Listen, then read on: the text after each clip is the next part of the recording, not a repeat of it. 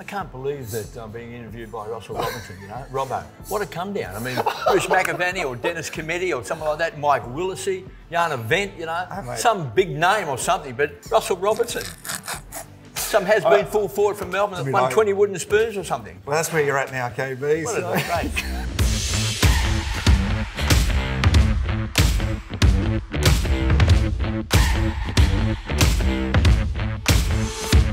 An amazing football career on the grass, off the pitch. What would you change about the current day game? What rule would you get rid of to make this game better? Well, let's put interchange aside, which is a scourge on the whole game and competition. Put that aside. But the stand rule, Robbo, has got to be the rule that should never be there. I mean, it's just absolutely ridiculous. Stand! Stand!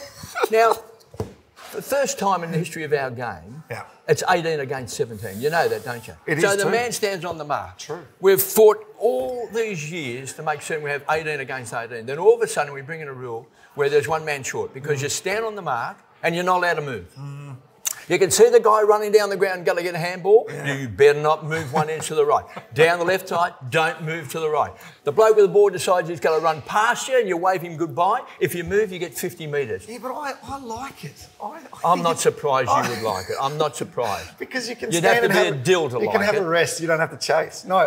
Can I tell you this? It's the only rule in the history of sport where the best way to counteract getting 50 metres is to have your eyes closed.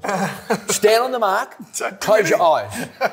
Don't move until the umpire calls play on. Well, that's what I did that with and defence. Then you open your eyes. You and I both did that with defence back in the day anyway. No, but I like the rule. Do you know why?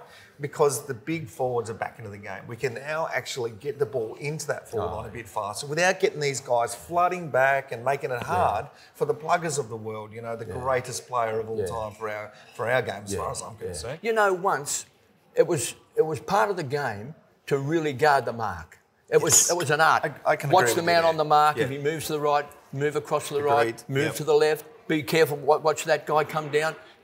Put your hands in the air because you had to kick over the man on the mark.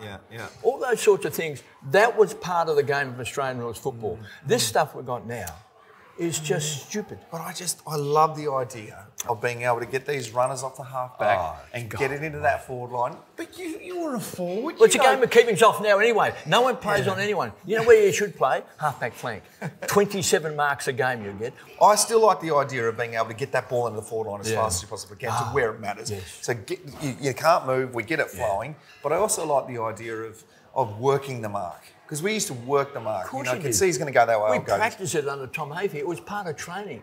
You had to work and guard the mark. Now you can't. But you know what? If you want a game to be better, and I mentioned before, we'll put interchange aside. But if you got interchange down to no interchange, or maybe 10 just for the blood rule, maybe a concussion test, something like that, the game would open right up and you'd have all these guys taking magnificent marks. Like Jezelenko kicked 100 goals, Hudson kicked 100 goals, Wade kicked 100 goals, Coventry kicked 100 goals, Roach kicked 100 goals, Arnie kicked 84.